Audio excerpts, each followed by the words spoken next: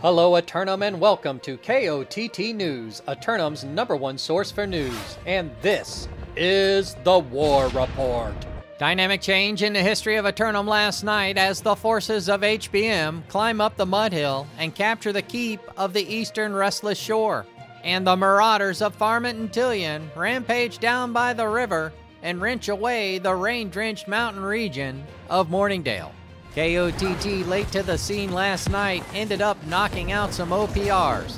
While in there, I made sure to hand out both autographs and participation trophies to everyone on Team Red. 3 roster submissions for Simulated Fantasy Combat Resolution tonight, brought to you by LARPco. Remember, if it isn't LARPco, it's cardboard. Up first, the Marauders of Dodgers version 2 assail the Covenant hero worshippers of the Outcasts for control of the Master Fishing Delta region of Reek Water.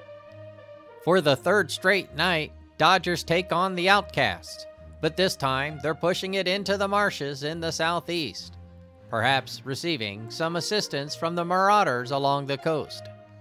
Outcasts with no other obligations to attend to this evening's should be able to focus their entire congregation on the matter of defending the region. But will the cold impact their participation? Meanwhile, the Marauders of Farmit attack the syndicate members of Fresh Bench for control of the bear-infested deep forests of Brightwood. Farmit taking the momentum of their win last night into tonight's skirmish amongst the deep woods, but will they run into any of the woodland denizens preparing for their long hibernation?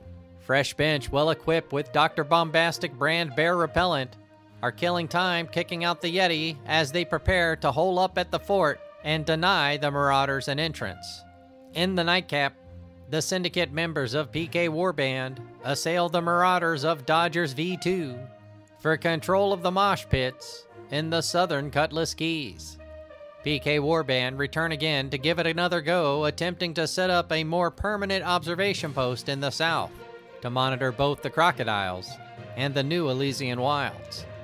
But Dodgers version 2 are all about the Marauder life, and gathering out by the mosh pits to train is what they live for, so they're not giving up the home gym without a fight.